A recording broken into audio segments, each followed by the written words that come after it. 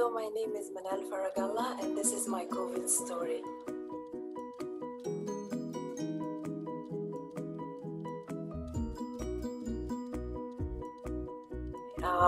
I was diagnosed with coronavirus on March 24th, and I was transferred by ambulance from the doctor's office straight to the Valley Hospital, where I stayed.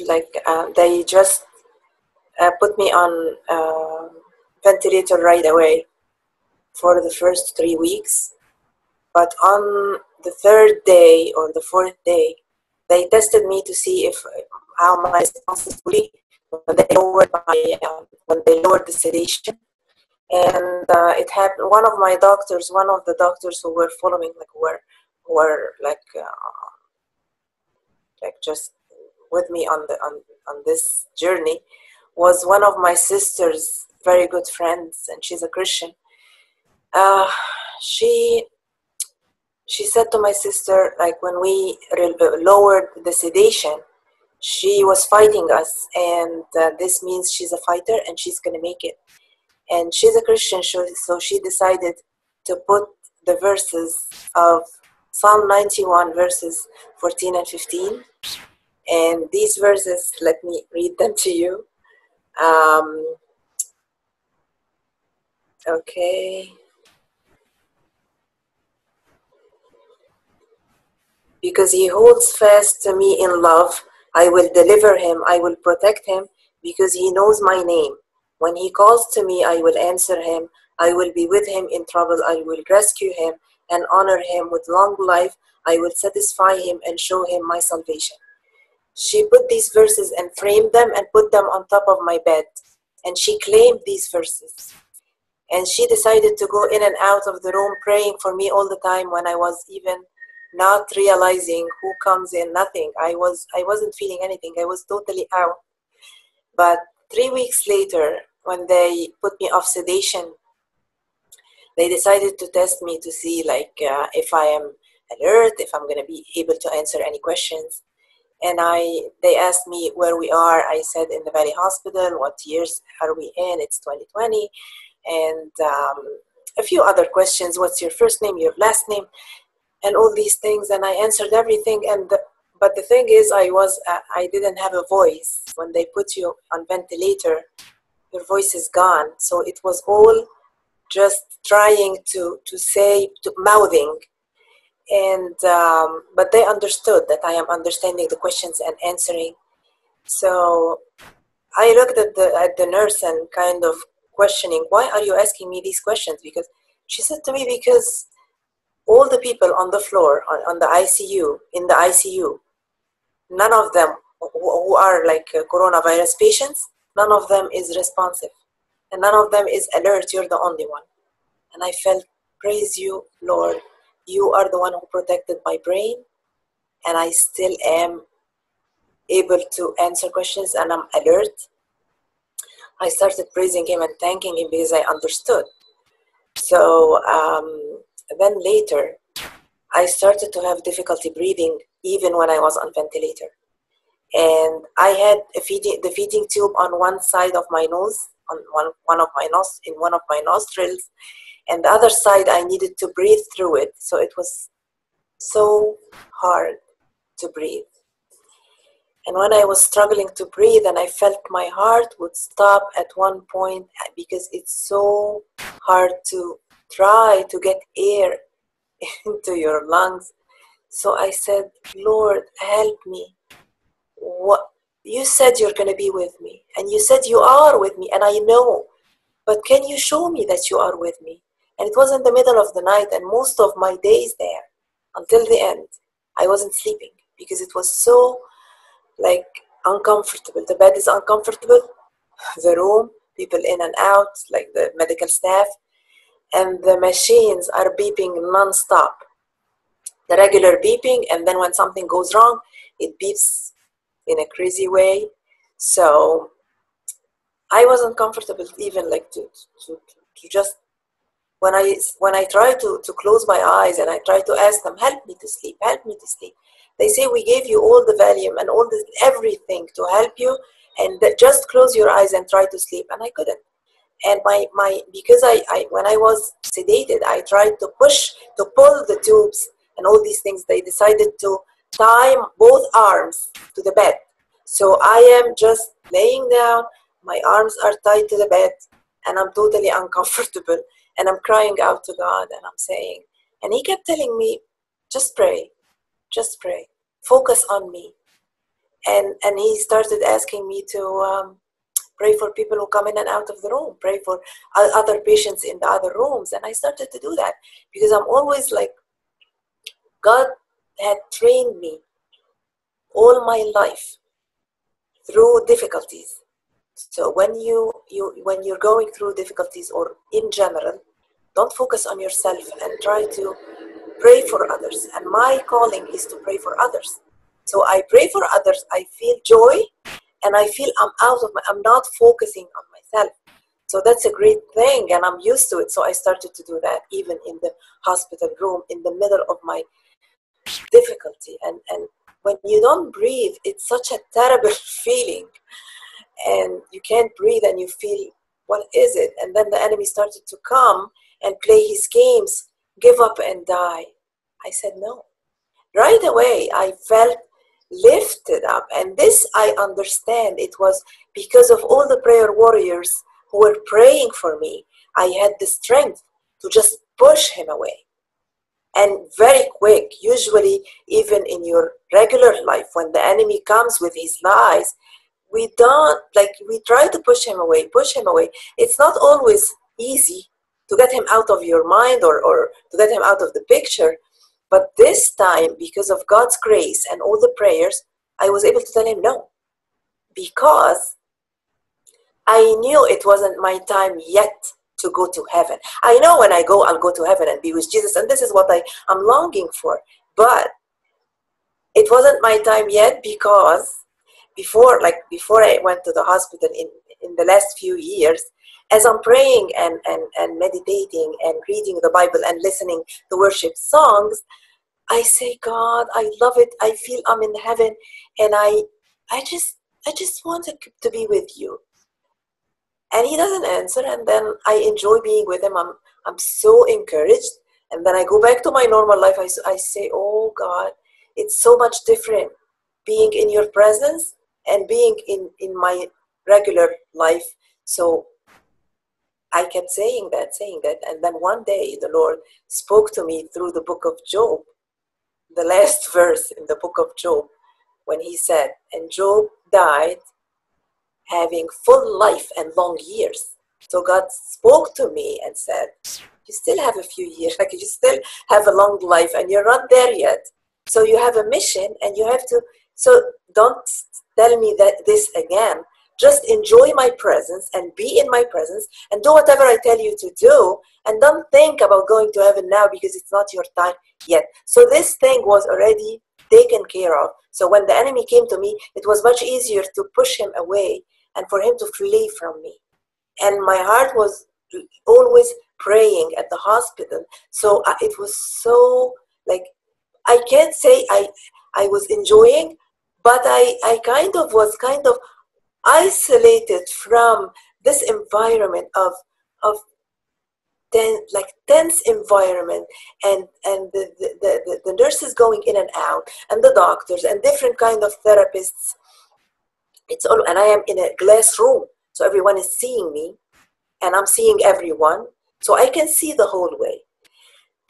And all the lights were on, even in the middle of the night. And as I told God, I cried out to him and I said, you are with me, and I want to see that.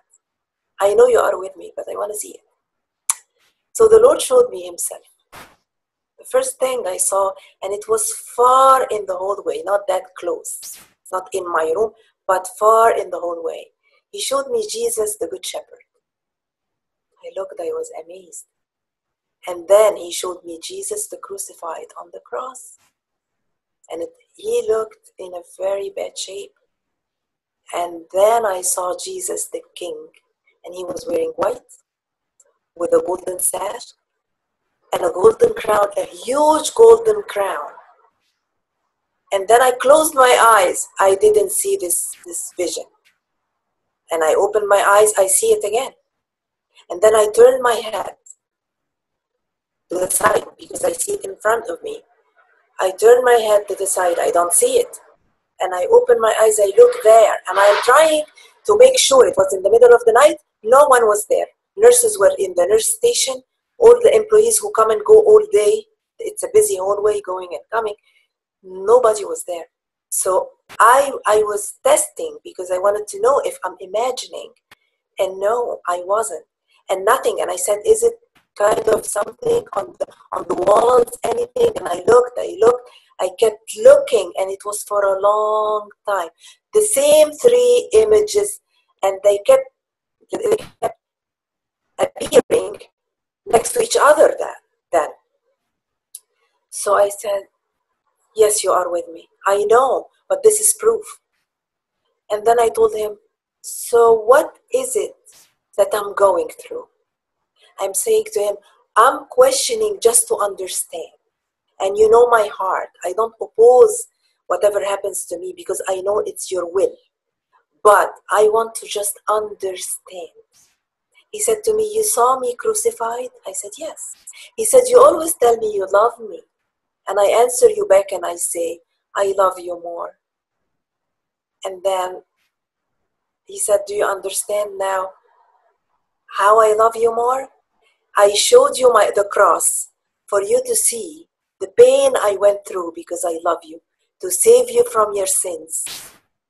And now you are experiencing a very slight pain compared to the pain I went through. So now you understand why you're going through this? I said, I understand and I thank you. As long as you showed me that you are with me, help me to be able to go through this. And I know I will because you are with me. And then, as the days go by, I keep seeing another vision. And I'm saying visions because I wasn't sleeping. And I was having such a hard time. I didn't sleep. Maybe sometimes I slept from being exhausted, but it was for a very short time because I know. Because I felt always exhausted because I couldn't sleep anyway. So the other vision I saw, and he kept showing me this next vision multiple times. It was Jesus wearing white and burgundy, and he was in a boat. And the boat was in a very clear lake, and the lake was very calm and peaceful.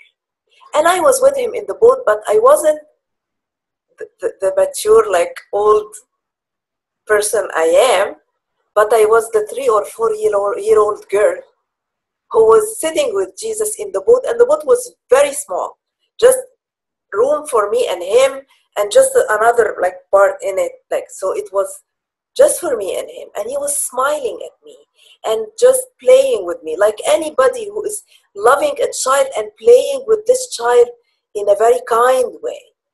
And as I see this vision and I kind of feel going in this boat with Jesus, such a tremendous peace fills me from top to bottom, and I feel again, I am not in this ICU room that can depress anybody.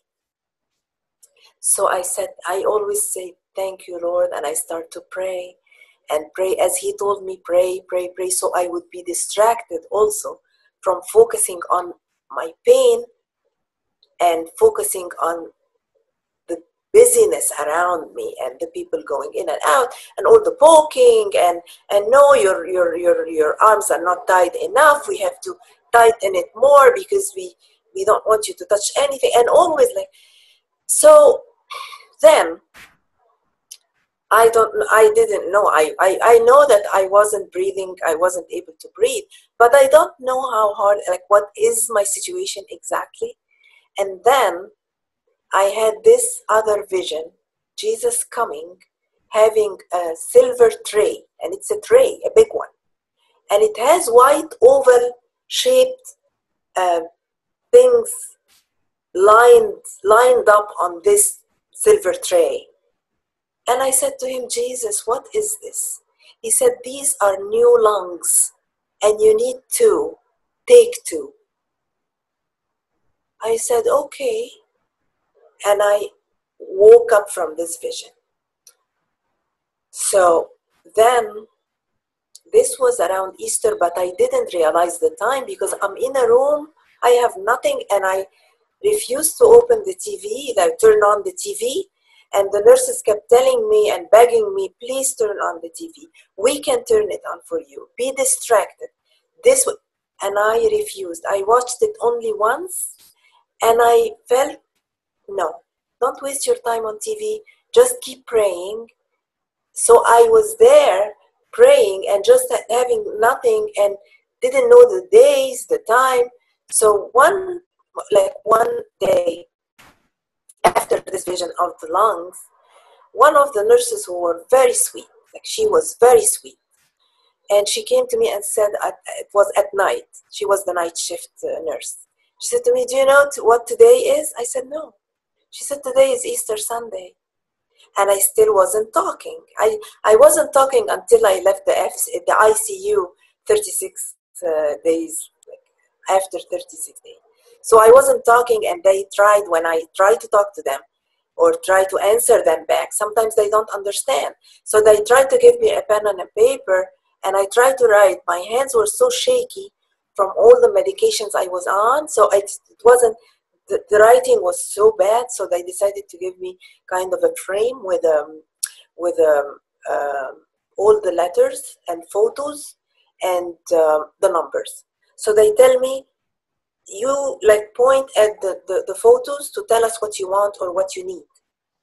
And if the photo is not there, if it's not the thing you want, you can write down whatever you want, and we will follow your finger as you go on one letter after the other, and we can understand that.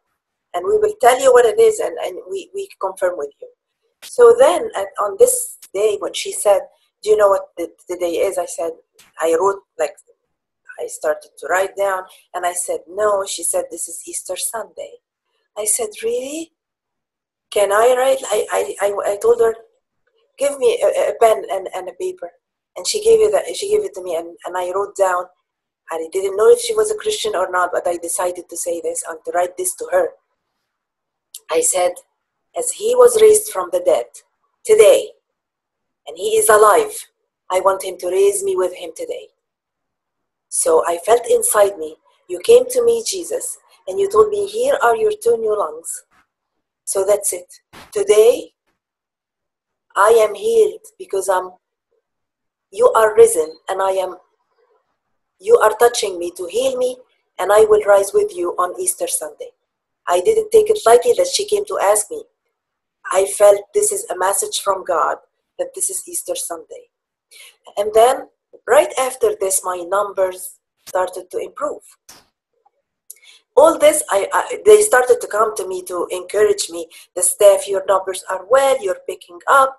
And then one of the therapists for the breathing therapist, he came and he was so kind, and he was an older man, and I felt he was so compassionate, and he's caring about me, which wasn't with everyone who, of course, everyone who was coming to my room, not everyone was that kind anyway. So he came and he said,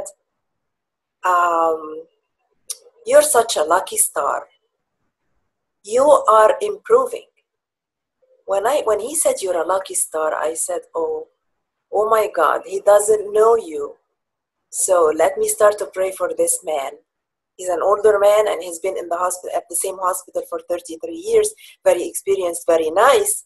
But when he said, you're a lucky star, I said, Lord, do you want me to stay here longer to pray for this guy?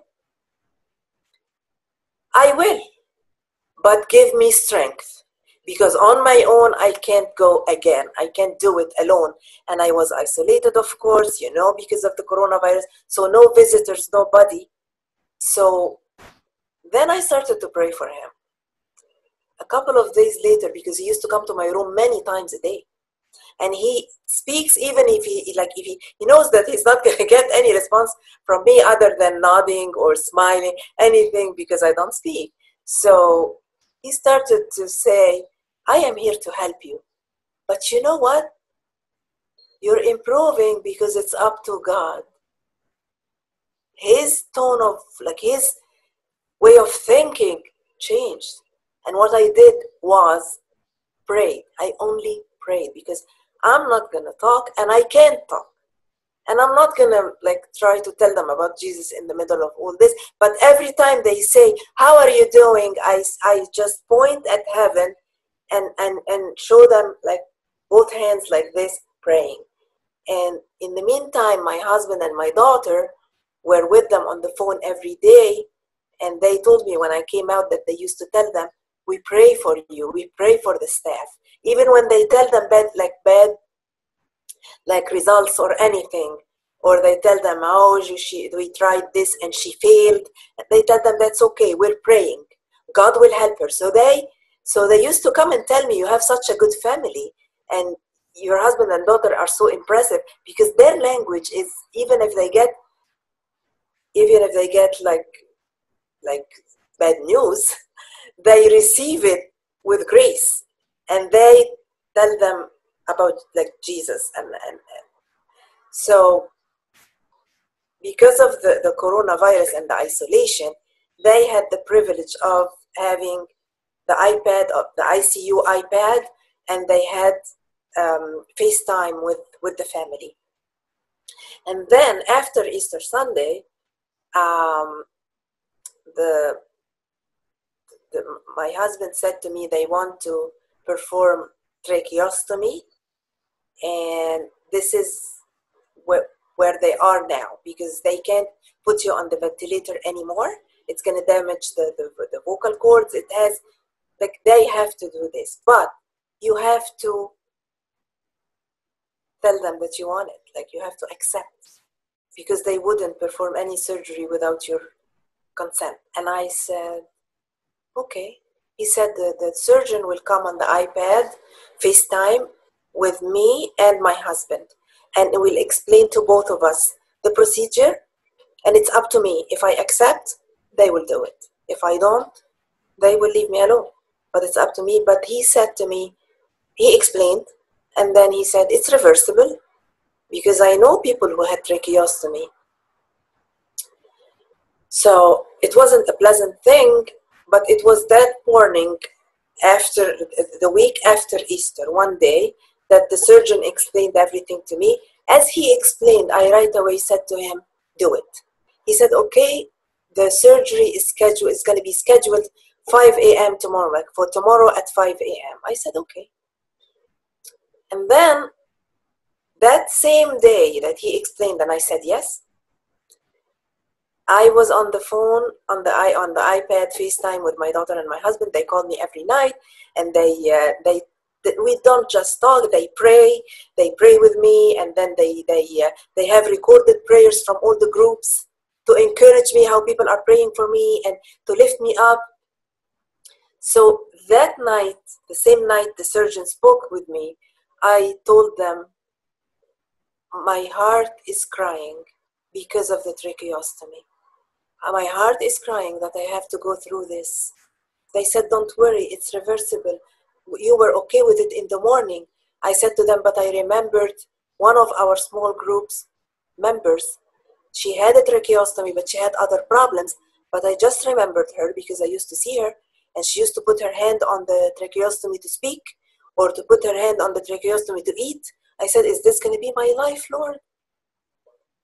So I started to feel depressed or kind of down, and I started to say, what can I do? And I started to kind of cry, but inside me, they prayed with me, and they said, no, rebuke the fear. And they prayed with me. So maybe from exhaustion, after I hung up with them, I slept. And then I saw this vision of a soldier coming on a horse towards me. And he was wearing a navy uniform, but he was from the Roman age. So he was wearing the Roman soldier suit, but it wasn't metal, it was regular soldier suit. So I said to him, who are you? He said, I'm the commander of the army of God. I looked at him. He said, I have the 5 stones who David had to conquer Goliath. And here you go, take them. I took them, and I understood that I will conquer Goliath. No Goliath will stand in my way. And I opened my eyes. The nurse was next to me. We will sedate you for the surgery. Are you ready? I said, yes, I am. And I felt peace. And I had the surgery. And since I had the tracheostomy, I started to improve tremendously. And the Lord showed me a vision, another one, the story of Paul and the boat and the ship. And he showed me the last part of it. He showed me the pieces of wood floating on the water. And he started to tell me, I gave Paul the promise that everyone will be saved. No one will vanish. So what do you think? How were they saved? In the middle of this storm and agitated water and all these winds and everything. How were they saved? The Bible says that they were floating on the pieces of wood, broken from the ship. He showed me these small, very small pieces, like they were really small. And he said to me, you think these pieces of wood saved them? I said, no, you saved them. He said, yes, but what did they do? I said to them, they surrendered. He said to me, surrender it all to me. I said, I am. I will. And it was instant. And this is the answer to prayers. Because usually when you are struggling physically or emotionally, you hear God's voice and you say, I know your voice, and I know you, and I love you, and you love me, and I know that you love me, and I have the promises, but still this is hard. So you struggle to just obey what he says to you. But in this journey, I felt I was quick in everything. So I thank God, and I just started to improve. And another very important thing, that the social worker who was like taking care of my case, she was one of our Christian friends from church. She used to come. They didn't allow her in because of the coronavirus, and she's not medical staff. She wanted to come in and see me, but they didn't allow her because of the gear. They want to save it for all the medical staff, because they have to be fully dressed and covered from top to bottom, and all the masks, and the 2 masks on top of each other, and a shield, and like the cap, everything. So it's a hassle and a process to go in and out of my way. They take off everything in the wastebasket before they go out. So they didn't allow her in. So she used to come from the window, because it's all glass, and tell me, I'm praying for you, and write a sign that even though I can't connect with you, but I am praying, and I am connecting with your husband and your daughter, and we are on FaceTime, and don't worry, we are praying, you are in good hands. So she was, and she is very, she was with the hospital for a very long time, so she was following my case, of course. And when the time came, and after Easter, they started, I started to improve to the extent that they decided to bring the physical therapist in to help me with my body that isn't moving and stiff, and to start to give me, so they felt I was now capable of enduring. And they kept saying, we're amazed. And I kept inside me, whoever is a Christian, and start to say, probably someone is praying for you. I would communicate with them and say yes and this. But if they don't, I just let it go. And so they started the physiotherapy, and they started to transfer me from the bed to a chair. And things started to improve. And I kept telling him, thank you. As long as you're helping me and I'm being able to go on, I thank you. And of course, having my husband and my daughter every day at night, it was such an encouragement. And then all of a sudden, one of the medical staff came with the social worker, but they were standing outside of the door, and she opened part of the sliding door and she said to me, "Congratulations, Mrs. Faragalla." I looked at her and as if I'm asking, why? What? She said, "You're going to be transferred from the ICU to the rehab center right away. And it's scheduled for Tuesday." And it was 2 days away. I said, "What?" And I started to raise my hands. They said to me, "You're almost dancing." I said, "Yes," because I felt this is such a positive step. But the enemy wouldn't let go. So she said, "I found you a room. I found you a room in the best rehab center in the area, and we will transfer you there." And she called my husband, and they were all rejoicing. And then right after she called my husband, a couple of hours later during that day, a surgeon, the GI doctor who can perform surgery, called him up and said, "Well, things will be postponed." The enemy doesn't want to let go because the feeding tube is in her nose, and it's really annoying her with the breathing, and it's not helpful. In her case, we have to take this out of her nose and put it in her stomach so she would breathe better and it will help her. So we will perform a surgery, but we don't have, like, the anesthesiologist is not ready, so we will have to schedule. So instead of her going Tuesday, we will postpone this because the doctor who is following, her doctor at the hospital asked us to do this, so we will do that. And the surgery will be scheduled maybe Thursday or Friday. And then she will be moved to the rehab center later. We heard that and we started to pray.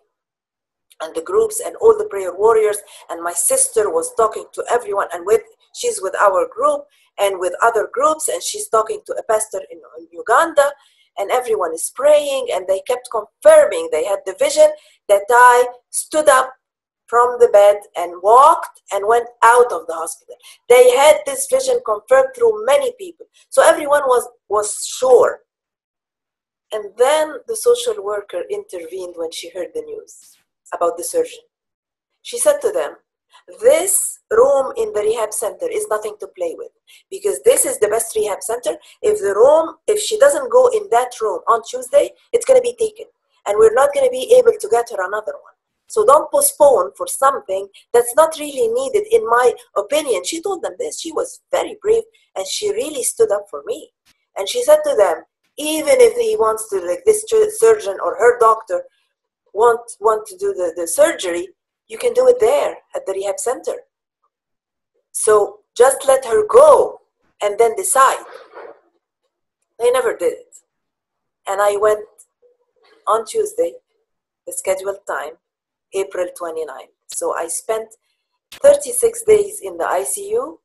And when the nurses heard that I was being transferred from the ICU straight to the rehab center, they were saying this is unheard of, because usually the person has to be transferred from the ICU to a regular floor room and then later, and it's much later. This is what they said. So I went to the rehab center, and this is where God started to push me through my healing, full healing, that my oxygen level went to 98, and it was so good.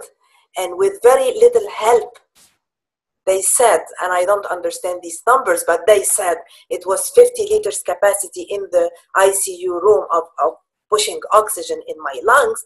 But here at the rehab center, it was 2 liters only. So the capacity of the oxygen they push in my body or in my lungs. So this means that I almost can breathe on my own, which was a huge step. And then when I went, they started to put the oxygen mask, which is great, because they want me to start to be gradually improving. And then the doctor, when he saw that my numbers were good at the rehab center, and the doctor sent me a doctor who was great. He was so compassionate and caring. He used to come every day, and you can tell if someone is careless or caring. And he was the one responsible for me, and he used to come every day, and he saw at this point, they allowed me to have my cell phone for the first time, just a couple of days before I left the ICU. So I had my cell phone, I listened to worship music and all these things, and I used it to have FaceTime with my family. So my husband sometimes was on FaceTime with me during the day. So as the doctor comes and sees him, he says to him, I want to give you the update, and can I talk to you every day to give you the update on her case, or it would be too much for you? He said, no. So he was the one who wants to just help and encourage. And it was such a big difference when I went to the rehab, and I felt I'm almost close to going home. I'm close to going home.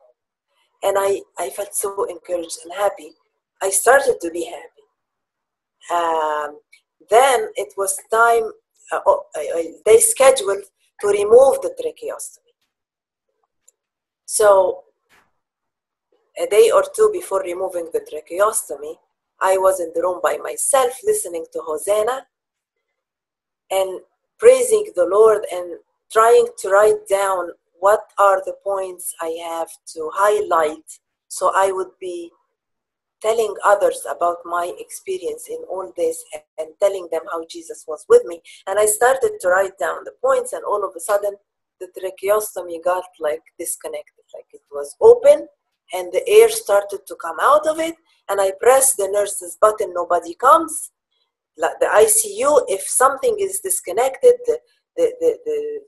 all the equipment start to like go off, and it's such a noisy place, and everybody, like more than one person, come to the room rushing. But in this place, the alarm is like the instruments are screaming, but nobody's coming. It's a regular room, and they're not as alert and as on the case like the people who were in the ICU. So I started to panic. I'm losing my oxygen, I'm losing air instead of getting air in.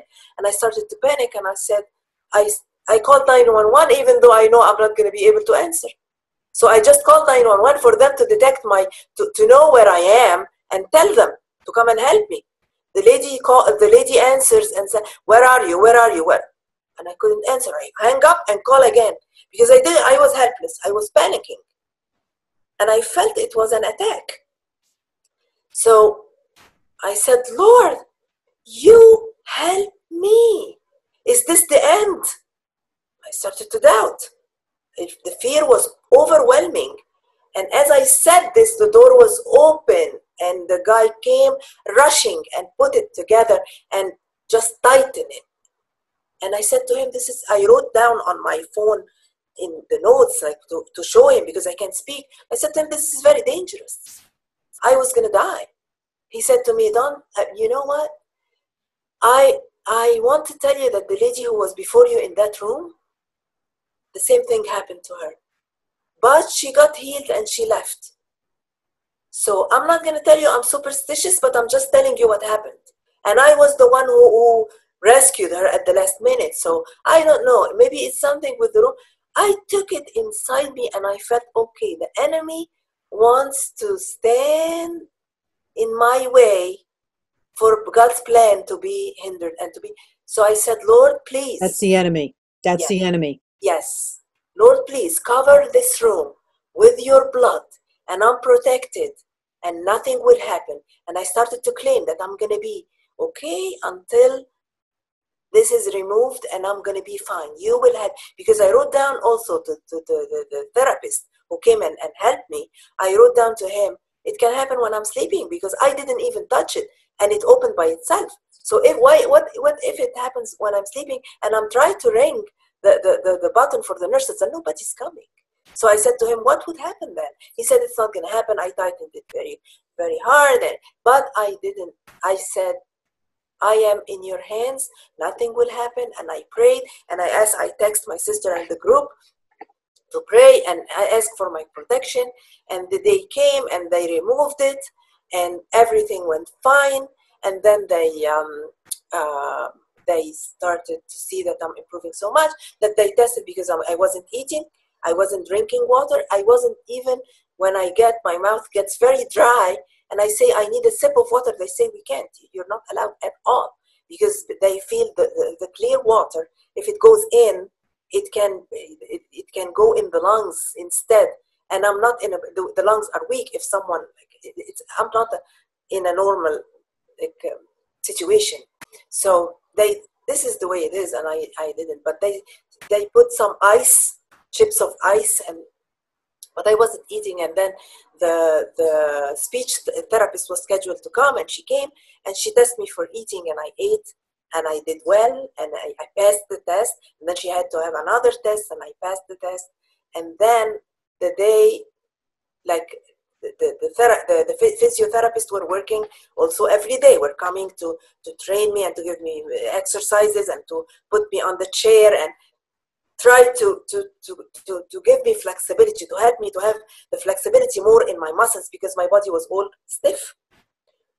And I fell from them once, and they were terrified, and they told my family. Anyway, so it wasn't an easy situation, but I was always focused on him, and this is what helped me to get through this. And then on Thursday, May 14th, the doctor came to me and said, "You're improving so much, you don't need to be here anymore." I said to him, "And I am with you, I want to go home." He said, "Yeah, you will go home soon, but the physiotherapists are saying that your body is very weak. They need to give you more exercises to just give you some strength in your body before you leave." I said, "Okay." I said to him, "But you said that I'm going to be able to go home, so you are the one who can decide." He said, "No, we're a team, and we have to all agree on this thing."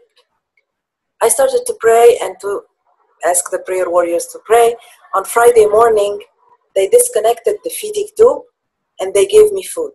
And they were doing this a couple of days prior to that. It was just a total of 2 or 2.5 days of eating there.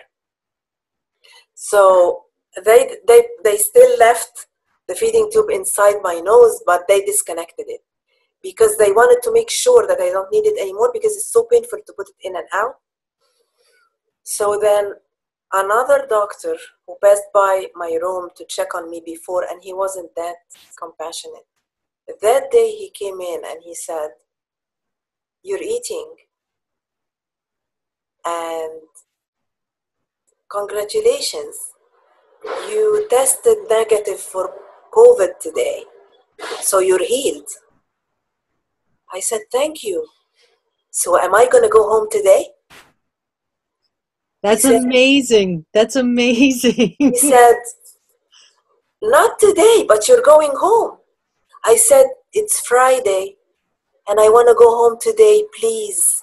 He said, "But the physiotherapists are saying that you're very weak. You need more exercise." I said to him, "Excuse me, the physiotherapists work with me Monday to Friday for 15 to 20 minutes. And they are off Saturday and Sunday. Today is Friday. So for them to give me a session of 15 to 20 minutes today, my going home is going to be postponed." And my doctor was insisting, the doctor who was nice and who was following my case, was on my case every day, he was saying that he doesn't want me to go out of the rehab for respiration to another rehab for physiotherapy, because I might catch COVID again from someone there. So he said, I have to be home because it's safer for me to be home as long as there is someone to be with me or to take care of me. So I said to this doctor, "I beg you, don't let me here. I am emotionally drained. I am out of my home for 2 months, not seeing anybody. I see medical staff only," he said to me, "and you don't even see them because they're covered top to bottom, and just the eyes. Even if you see the eyes, I'm not sure." I said to him, "Yes, and I want to go home. And it's better for me, and I will improve physically when I go home." He said to me, "Do you have anybody at home with you?" I said, "I have family. I have a big family, and I have my husband, my daughter, my mom, my sister. I have a lot of family to help me, and they're going to be there for me. Please take me out of here." And again, I prayed on the phone with a group of prayer warriors, because now I have my voice back after they removed the tracheostomy. So they were praying and pushing with me for me to go home that day. I told them, I am asking specifically from the Lord, and He will not, like, I will get this prayer answered, because He knows how I am desperate to go home and be with my family. And I kept begging the Lord, and I kept asking Him and saying, today. I was insisting on that day. And an hour later, or maybe less, the doctor came in and said, we signed your release paper. You're out. You're going to be out today. And I came home, on a stretcher, but I was the happiest person, because now again I am with my family, surrounded with them. I feel so much better. I am with them, and I don't care. I know the Lord healed me, and He will, this physical thing of moving is going to happen, because His miracle is complete. He gave me new lungs. Like, this is the most important thing. New lungs. And this is what prayer warriors were asking for. New lungs. And he kept me sane. I didn't lose my mind. I didn't lose any. Like he said to me, as the 3 men went in the furnace and they were not burned, and Jesus was with them in the old days, I will be with you, and the same, you will come out of it having nothing touched, like nothing. You will not be affected at all. And I see that. And today, I am 30, like today is the 16th. I am like a month out of the hospital. The improvement is huge. I was on a wheelchair, then using the walker. I don't use these two anymore. I'm using a cane on and off. I walk around the house by myself when I can. And I can stand now. Before that, if I try to, I couldn't lift up my body from any chair or any bed or anything. So praise God, He did it from A to Z. He did it. And I believe He will continue to strengthen me and to use me with others to tell Him about Him. I used to tell them about Him, but now it's more touching, because it's something... It's personal. It's personal now. Personal, and so many people are scared of this coronavirus, and it's real for everyone around the world. Yes. So, praise God. Yes, and so many people have gotten it, but praise God for the ones that believed and God healed them, and what a beautiful story you have. Praise God. God is good. He is always good to all of us. Well, I thank you for your story, and we will be sure to spread this story around, and God bless you for all He has done, and God bless you for your journey ahead, because you're going to be a prayer warrior for someone who needs you. Amen. Yeah. Amen. Yeah. Okay, well, thank you. Thank you so much.